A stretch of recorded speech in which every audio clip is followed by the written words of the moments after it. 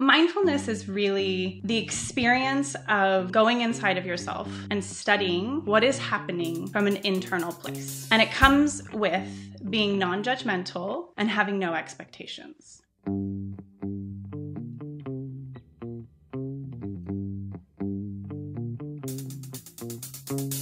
This is the Man Up Podcast, the doctor's guide to men's health. Each week on our podcast, we interview the top specialists of the field on various topics of men's health. You have questions that you are too afraid to ask, we have the answers. This week, our episode is titled Sex and Mindfulness, Using Your Mind to be Sexually Primed. I'm Dr. Kevin True, and I'm joined as always with my co-host, Dr. Justin Dubin. Justin, where'd your shirt go, brother? I'm in the Keys, man. I'm living my best life here. I took the day off. I'm doing a long weekend in the Florida Keys. If you're looking at the YouTube, you can see behind me. It's beautiful out. Just sitting by the water. Got a beer in hand. Yes, for our listeners who are only listening, Justin is currently shirtless and holding a beverage, but he's looking like he's having a great time. So hey man, that's all that matters. We're recording this on Friday. I'm having a good time. Took the day off. If you haven't been to the Keys, Kevin has been to the Keys. It's a wonderful place. Keys are awesome. Great place. Really wonderful place to just kind of tune out, and that's what I'm planning on doing as soon as we finish recording this. You're in the office, let's get to and it. You're in the office, though, right? It's another work day for me. My life is not like yours, Justin, unfortunately. Soccer, man. Anyways, let's get to it so you can get to the Keys, man. So, look, we had a great episode. We actually had someone on Keeley Rankin.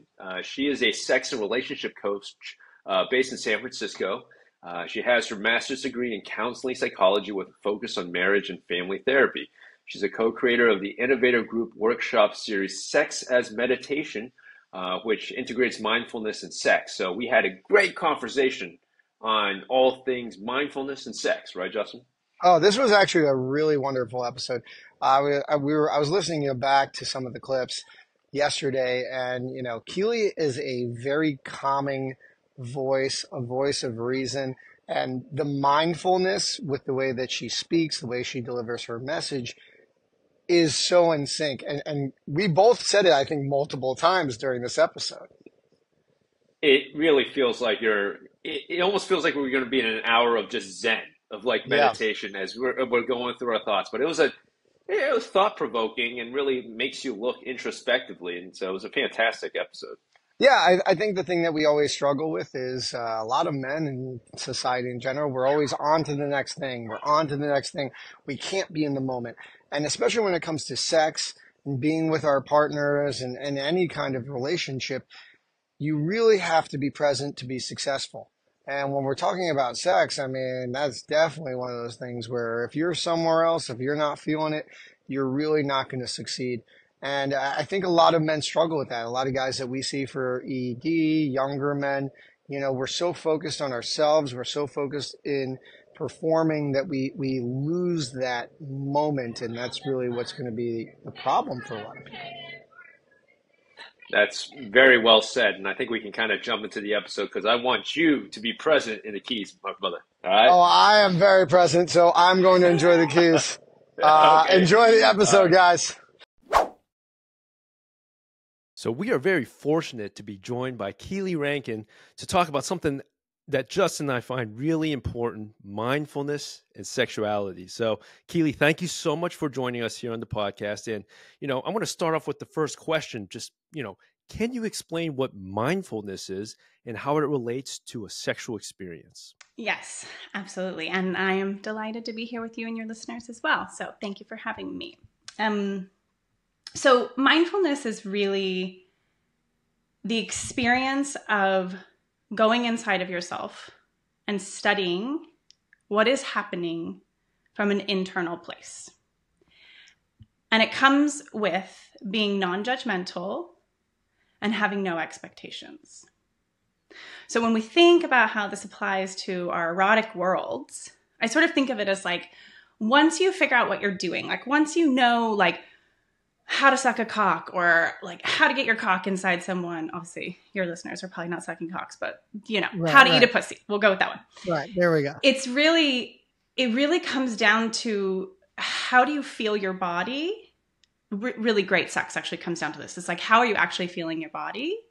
And how are you following your intuition, your inspiration, and your impulses to lead you to the place of ecstatic bliss? And you actually cannot get there if you're not connected to your body. And we use the term mindfulness to talk about that idea of connected to your body. Justin, I love your face right now. You're like, I'm taking that in. And it's so funny because in many ways, I think men are too mindful in that they develop erectile dysfunction. So I actually think that mindfulness in many ways is almost like the opposite. Overthinking, you mean? Because you're overthinking it, right? I mean, Kevin, how many guys do we see?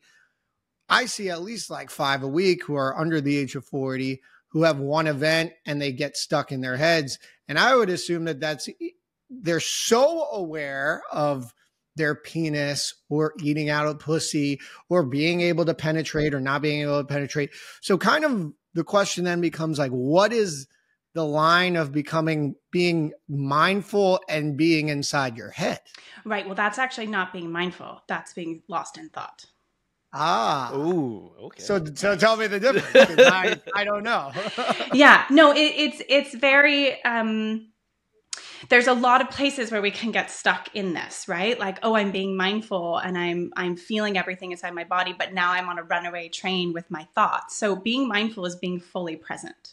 It's being here and being now. It's not lost in, uh-oh, is my cock going to work in 5 seconds? Uh-oh, I just lost my erection.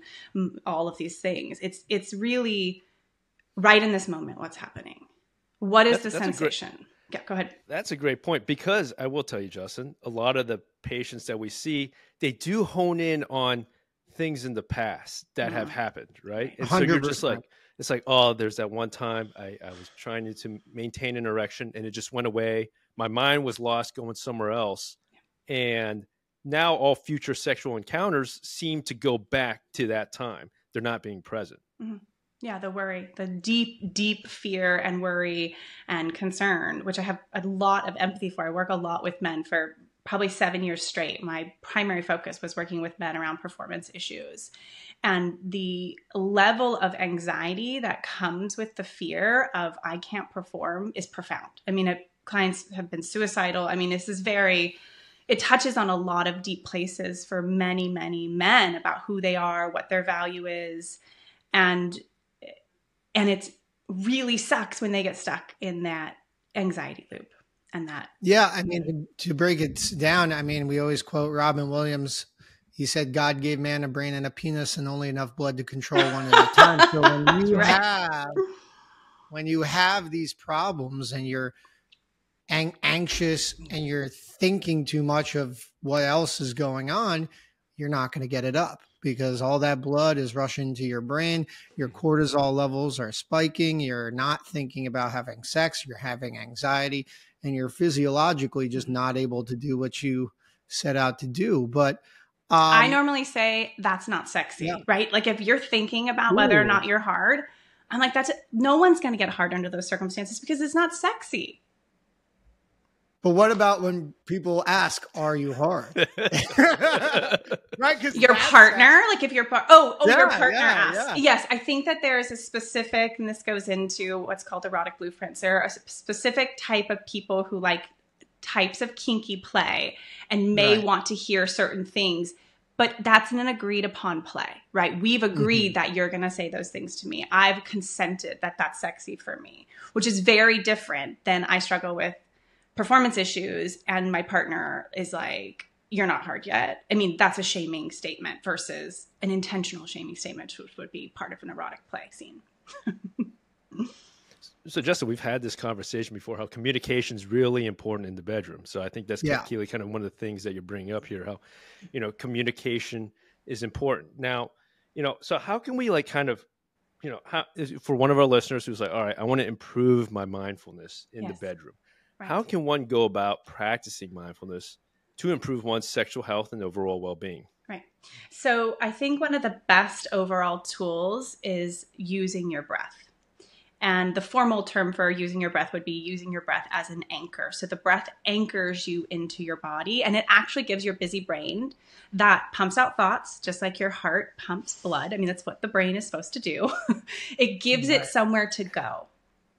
And when we focus on our breath, and there's very specific types of breath you can do. There's erotic breath work. There's all these different ways you can send the breath into your body to feel sensations more fully, which is really what we're opening up here.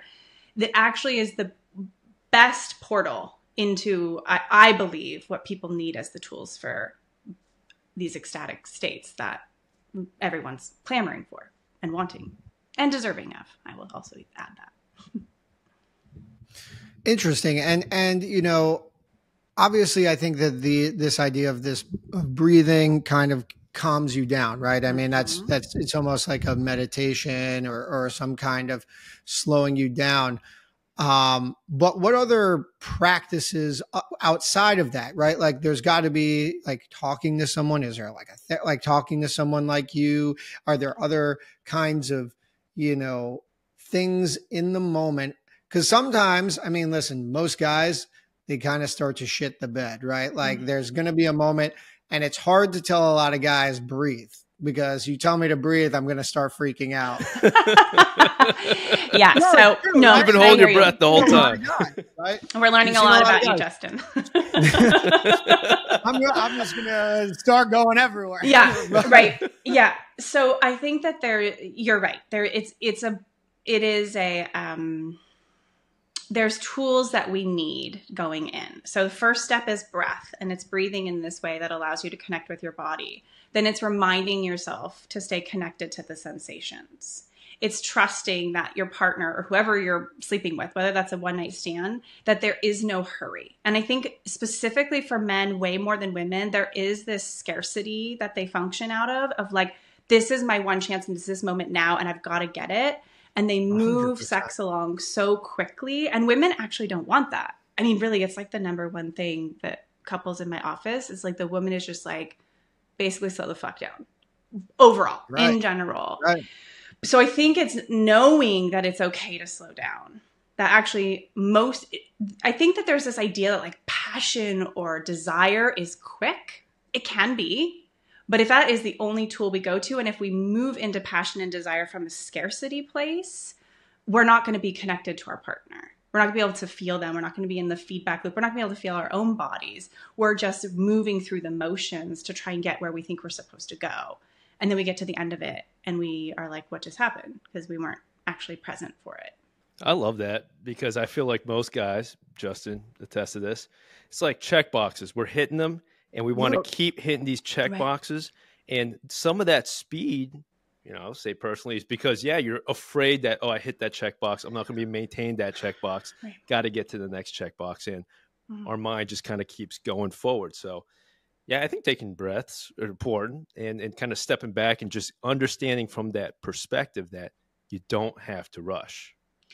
I think it sounds like, you know, the goal should be pleasure, however that may be achieved, right? And I think that I agree with Kevin, because I think a lot of guys in today's day and age, our goal is to get in, have a good time, get out, make sure our partner hopefully is having a good time, and then we're done, we're on to the next thing. It's just kind of the mindfulness that we lack in life translates into the bedroom in many ways. Right. Yeah. Yeah. And I think that it leaves so much on the table. You know, it's like there are these incredible moments where it doesn't matter if you've been with someone for 20 years or you've just met someone at the bar that evening, where you can really connect and enjoy your bodies and pleasure and leave so many parts behind and just be in full pleasure. And I link it back a lot to also just the way our culture thinks about pleasure. There's a lot of shame in general, I think, in our culture. And I think men specifically have this unique challenge of they're conditioned to think it's okay to want sex and to have sex, but there's so much shame around masturbation, and there's so much shame around really, truly showing your desire. I mean, the work that I've done with men around desire, I used to run a workshop series called Sex as Meditation. Actually, it was a 5 workshop series with a colleague. And we did a desire, there was a whole part on desire. And oftentimes if you say to a man, like, your desire is welcome here, I mean, I guess I'm curious what happens if I say that to either of you. I mean, do you want to That respond? sounds awesome. Oh, okay. I mean, I'm like, all right, let's go. Yeah, right. Do you feel like it removes pressure and you really believe me? Like, or is there a little part of you that's like, maybe, or? I don't know. I think it depends on the person Right. and the situation, obviously, but I do think that sounds like a really nice thing. And it sounds You're like, I'm into it. yeah, why not? Right? You thought Like, about that a second, a little more. You're like, oh yeah, that would be nice. Yeah, but no, I think we've all been there where, like, you know, when you're with a partner, sometimes it's just different. And I think sometimes you just feel more in the moment. And when you feel that mindfulness, sometimes, like, I've been in, you know, you're talking and you just afterwards, you're like, that was different. And it felt different or better. And you look back and you can reflect and say, like, I think I was like kind of like really feeling it in that moment. Right. I don't know. Yeah. Kevin? Absolutely. Yeah, no, I agree with you. I agree. You know, I have one question for you, Keeley. You know, it's so, as Justin's, one of his most favorite, you know, quotes to say is, it takes two to tango, really. It takes two to tango. And I would say in our current day and age, it's hard to get two people in the same mindset to be present at the same time. Great point. So is there, like, you know, let's maybe talk about a couple. Are there exercises, things that they can do to kind of get in that mindset at the right time? You know, past guests have talked about, like, scheduling sex, making sure like, hey, we got that kind of set up. Yeah. But is there, you know, any practices or anything that can be done? Yeah, I love scheduling sex. I think for busy couples, it's kind of, it sometimes has to be a necessity. And my thing with scheduling sex that I normally say is, like, you scheduled sex when you first met. I mean, you really scheduled it. You're like, it's Friday. And you're like, do you want to go on a date next Thursday? I mean, that was like very scheduled, right? I mean, you took showers, you shaved, you picked out your outfit, you changed your outfit 10 times. You, like, had 3 places reserved for dinner. I mean, there is no part of the beginning of your relationship that was not scheduled for sex. Like, let's just be real. So I'm all about scheduling sex. But I think in terms of how do we encourage people to turn towards being present and setting down the list of things we need to do and really choosing to be with each other in a couple, I do think it's a conversation of, like, can we set this as our intention? Can we potentially revisit the intention with either a word or phrase? What do we do if we see our partner feel like they're disappearing? How do we call them back? You know, there's all sorts of different techniques and tools, like around eye contact or breathing together or certain types of touch or starting with your eyes closed and hands touching or touching hearts. I mean, there's endless ways, I think, to help drop our partner in. But it oftentimes, I believe, needs to be accompanied with a conversation around, like, our intention is to really spend this time together. And it doesn't have to be, I think sometimes, like, the word mindfulness is not always the sexiest word. So it could just come with, like, let's just really share this time, just us. Like, let's really make this, like, a special, my husband is French, so he uses the word souvenir. He says, let's make this a souvenir. So it's like this. Damn, that's cool. That's awesome. That's the shit. And I love it. And I use it with clients all the time because I think there's something that feels so special about that. And really, truly, in these long-term couples, sex is something that we do, most people, unless you're in a non-monogamous dynamic, but it's a unique thing to that partnership. It's something you don't do with anybody else. And even if you are in a non-monogamous dynamic, that specific person and you have a very unique way of connecting that's very vulnerable. And again, even if it's just a one-time experience and you never see that person, and again, you don't even know their name, there's still, like, this energy of, like, this is this thing we're doing right now that is meant to be fun and meant to be pleasurable and can also take us into all of these wonderful places inside of ourselves. It's a great summary of that. It's a really great answer. And I think my next question really, it goes back to the idea of mindfulness and how I think what you were almost saying with mindfulness being a word that may not always be a good word for especially men to hear. Now, Yeah. I think there's a lot of skepticism with it when it comes to this idea of mindfulness, where, I think it is almost a trigger word. Like you're telling a guy to be mindful of what they're doing, and they're like, I think about all this shit all the time, and that's my problem. And we discussed that already with anxiety.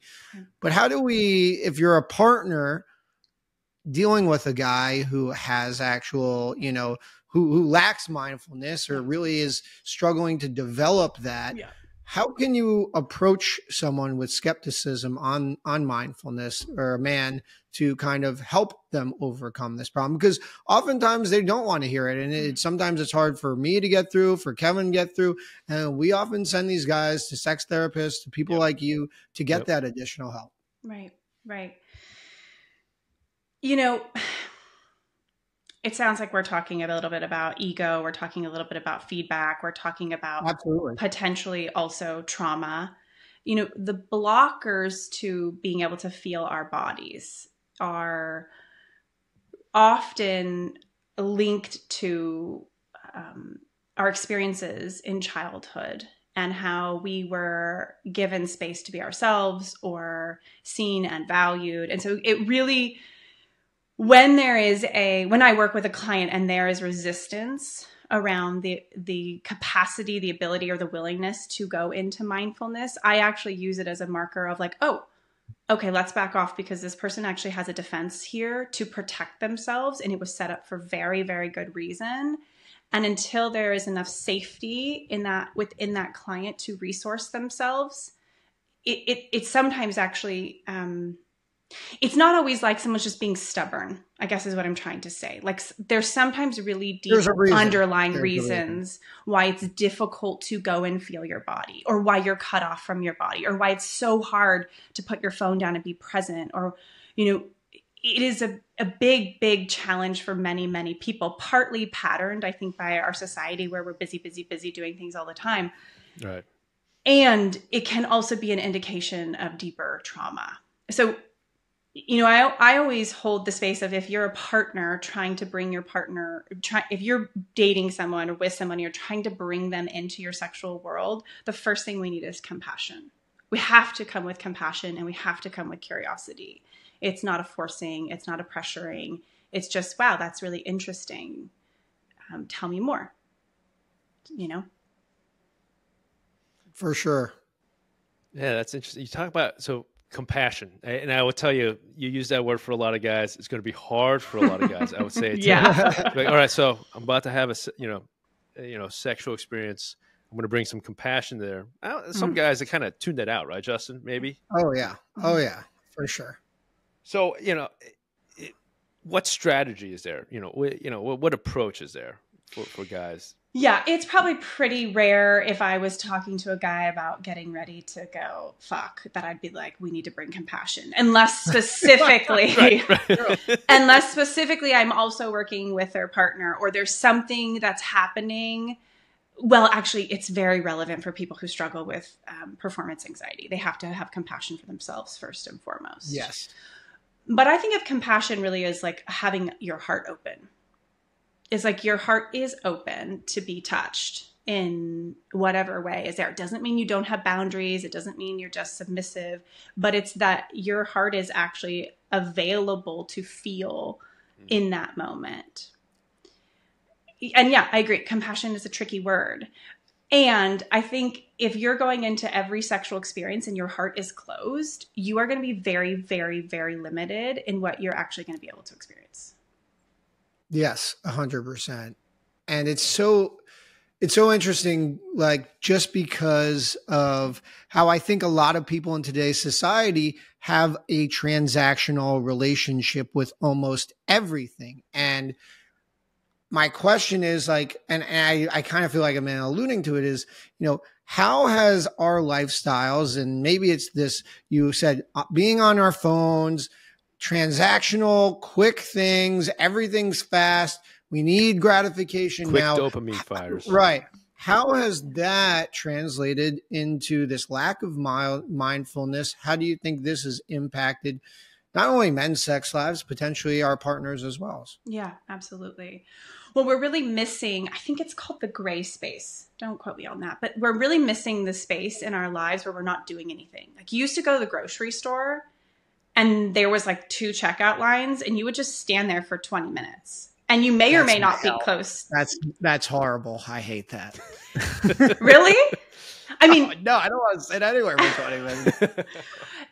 But in our worlds where things were not as efficient, we just had this space where nothing was happening.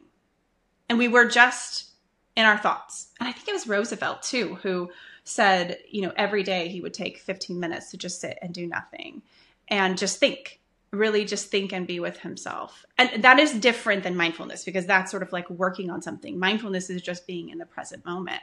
But I think it's torture for some people.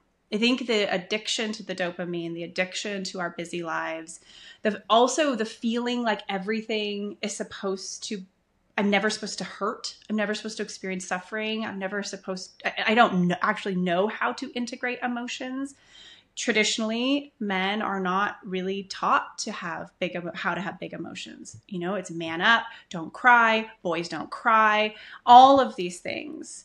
And so, it's really unfortunate because we do actually need help to learn how to digest big emotions. We truly do. And men don't get that type of training. I think many young boys are now.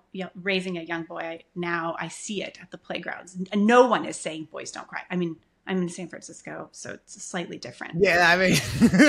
But I think it's changing. I think people are starting to help understand that children just need help in general, learning how to feel emotions. And that's truly what most of all therapy is just helping people learn to feel themselves. And if we can't feel ourselves, then we can't be mindful. So those 2 things are hand in hand most of the time. Keeley, you covered some great stuff in that summary right there. I'll tell you some things that I've been personally trying to work on myself in terms of, I try to meditate now, like just a little bit in the morning. And I can tell you, those like 10 minutes where I'm just with my own thoughts, man, frightening for myself. I thought you were going to say it was great. Do you get stuck in a loop? Do you get stuck in a loop, or where do you? It's hard. And I also just keep getting this pull where like, I kind of want to check my phone. I keep wanting to check my phone. I want to, it's difficult to not be doing something, right? For a set time. Right. But interestingly, Justin, you may have come across this like on Twitter where they were showing like, hey, there's footage from like a frat party back in like the 90s where like 0 people had cell phones. Right. Everyone's interacting with each other. Everyone's like talking to each other straight to the face. Right. Everyone's just enjoying themselves and being very present in the moment. And, kind of what you're mentioning about the gray matter or those times where we're not like kind of, logged into like one of our devices or something like that. I feel like a lot of those times are gone. Yeah. I think about that too often. Yeah, I also grew up I'm old enough to have gone through high school without cell phones. And I think about that also. And, we're talking about something really interesting too here. So in regards to sex, like we are either giving or doing onto our partner or we're receiving. Intercourse is some combination of like, sometimes it's this equal piece, but in many ways we're giving and we're receiving. There's this back and forth that happens in sex.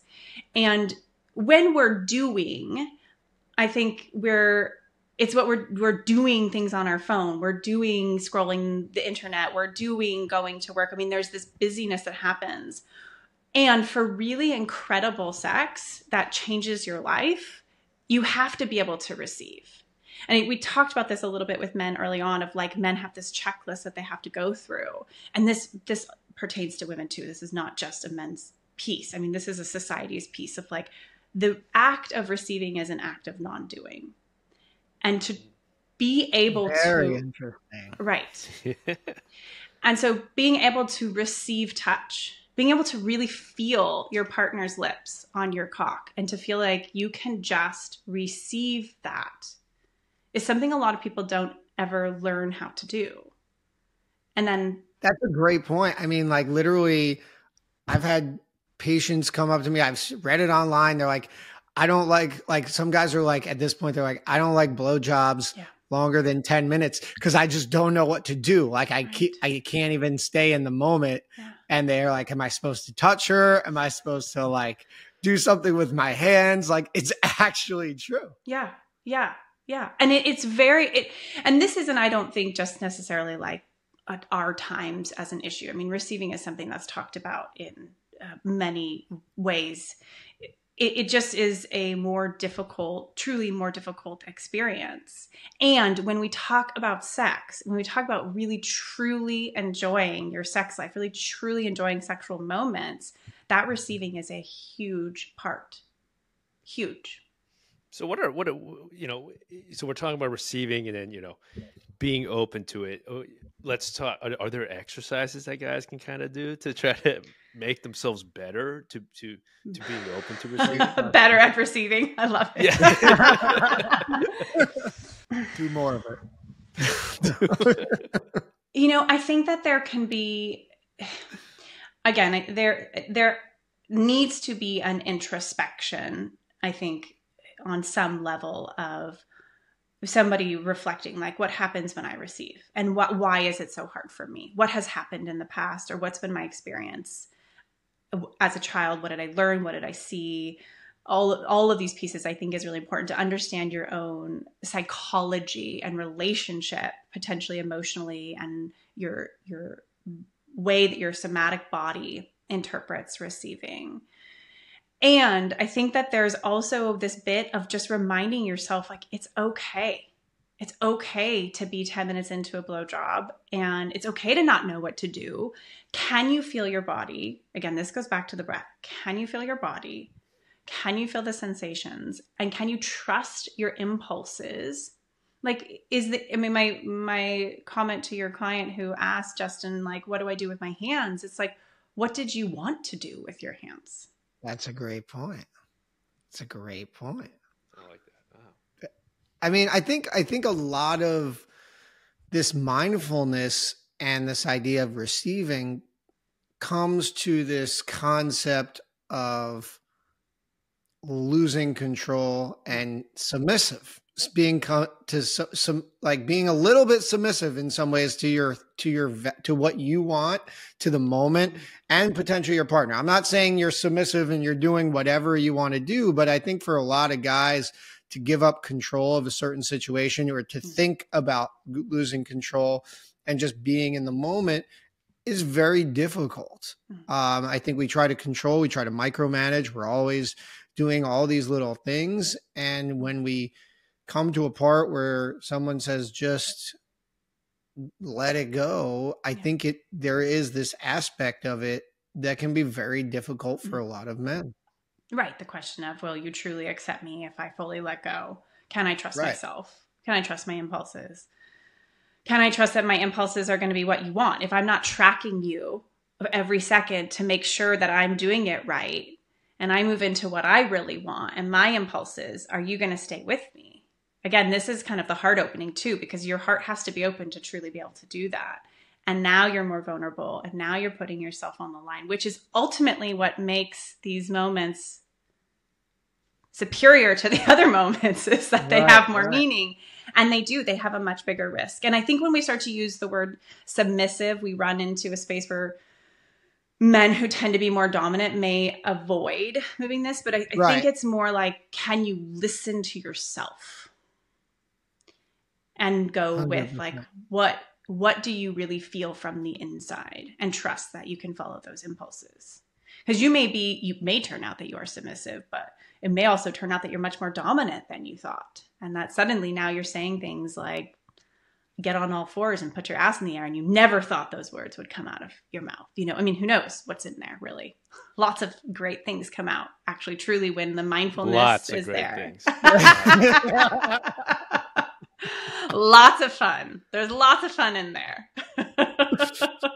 That's very true.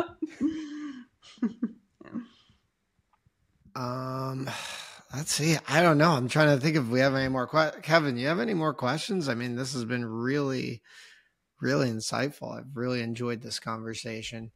No, I want to say, Keeley, your voice is amazing. Like, this whole time that you've been talking, I don't know. I've just been like, I don't know. It's just... I'm incredibly relaxed, even though this is a very stimulating conversation. Like your voice is very, very reassuring. It's very calming. Yeah. I feel very confident talking with you. Yes. I have to tell you, Thank it's you. a very, very important, very cool skill that you have. Trait, yeah. Thank you. But yeah, so I mean, do you have any concluding remarks on, you know, mindfulness and sexual experiences for men? Yeah, I think that the main thing that I would really want to push to or say is like, this is not just a try it on once, and if it doesn't work, like push it away. Like this is actually a very, it's an ongoing practice, and you can come back to it at any point. And you may get excited listening to us talk about this here and like suddenly start ordering all these mindfulness books and like going down this rabbit hole. And then you pull out for, no pun intended, you know, a couple of years. You can always come back to it. And I, you know, what's true about this path of opening that I think also makes it more complex is it's not as quick as Viagra or a sex toy. And the process to being able to become present is multifaceted and a journey in and of itself. And when we bring it into the complexity of sex, we really want to give that space and time without any expectations and just sort of see what happens. Like I'd say like set a goal for 3 years and check in with yourself. Not like I'm going to do this next week with my girlfriend and see if it makes things better, because then we're setting ourselves up for failure. And I think it's hard to talk about that in this modern day society because we do want things to be quick. We're going to go to see a doctor and we want him to fix us, fix me. And this piece that we're talking about here, it is such an important investment in yourself and such an important investment in your sexuality and whomever you're partnered with or choose to partner with or whomever you're having sex with. And it will take some time to understand what it means to feel your body, to understand what it means to be connected with your cock, to understand how to follow impulses. These things will take time to build and learn. So I guess that's the last piece I want to end with. I don't know if it's a downer or an upper, but I think it's the reality. I think it's, you know, if you're going to do something, you got to do it right. You know, it takes time. Right. Right. Rome wasn't built in a day. And if, you know, you don't want to be on medications, if you don't want Viagra, you don't want to Cialis, or if you want to use that in addition to this, you know, this is going to just make you enjoy sex more at the end of the day, right? Like it's going to improve your experience. If you love sex now, you might love sex even more, being more mindful. Absolutely. Right? Mm-hmm. Now, Keeley, tell our listeners where they can find you, both, you know, with what you do and, you know, on socials. Tell our listeners more, because this was fantastic. Yes. I would love to have everyone come listen to me. So the best way to find me on social media is through Instagram. And it's my name, Keeley Rankin Intimacy Coach. And you can also head over to my website, which is KeeleyRankin.com. And I have a course for men who struggle with early ejaculation. And we're also just about to launch. We just filmed a new course called Keeley Sex Class, which I'm really excited about. We have one whole module actually all about this erotic embodiment and mindfulness piece. It's a part of this whole structure that I set up for everybody to have better sex. So I hope you guys check it out. It's wonderful. I'm sure it's going to be an excellent course. And thank you so much for coming on. This was really great. As always, guys, thanks for listening. Check out the site. Check out our socials, at the Man Up Pod on TikTok, Instagram, Twitter. You can always follow us on YouTube and subscribe there and see all of our beautiful faces as we discussed all this stuff. And always subscribe to our podcast on iTunes, Spotify, and Amazon. So thanks for Kevin and Keeley. Thanks for listening. Until next time, have a good one. Bye.